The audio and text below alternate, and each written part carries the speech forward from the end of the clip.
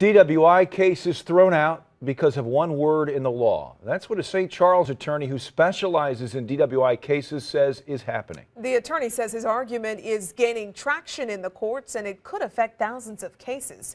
News 4's Ray Preston is taking a closer look at the argument. He is live downtown with the Bommarito Street Fleet.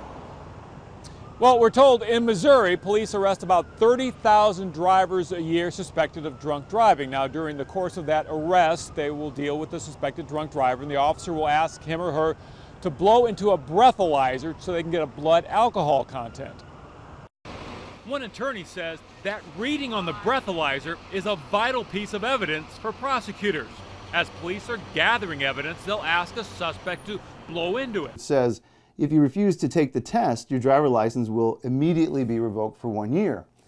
And the facts are that it's not the case that it will be immediately revoked. Michael Carter says suspects actually have 15 days before their license is revoked.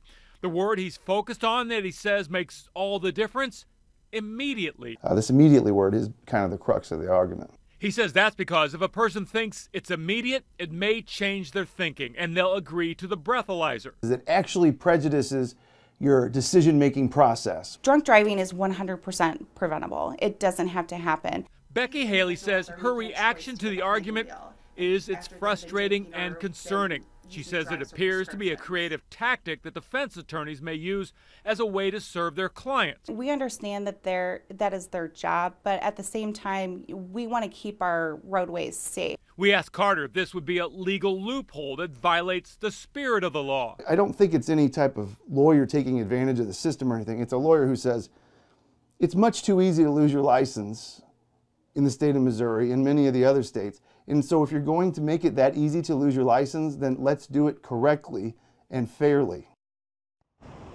Carter says if this is challenged and makes its way through the appellate's process to the Missouri Supreme Court, it could affect thousands of cases. Reporting live from downtown St. Louis, Ray Preston, News 4.